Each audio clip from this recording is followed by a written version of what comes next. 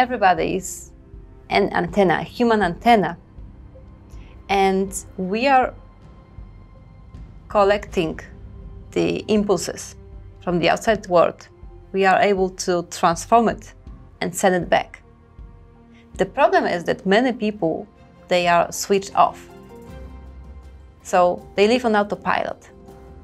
They are reacting on a very superficial level. So they don't connect with their deeper levels of communication. And they are not able to broadcast. And from the moment that we all feel in tune with ourselves, we switch on our antennas. And imagine the world when all the antennas would be switched on. It would be amazing. It would be nice. There will be unity.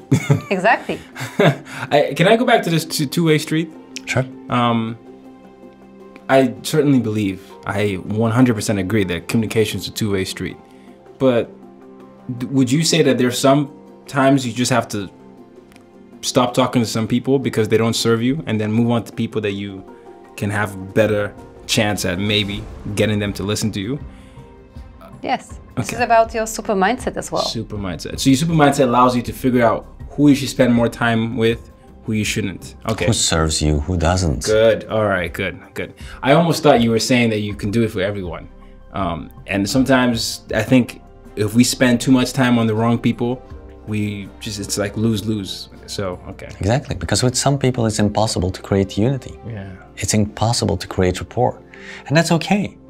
Because we're here in the world to have a certain purpose.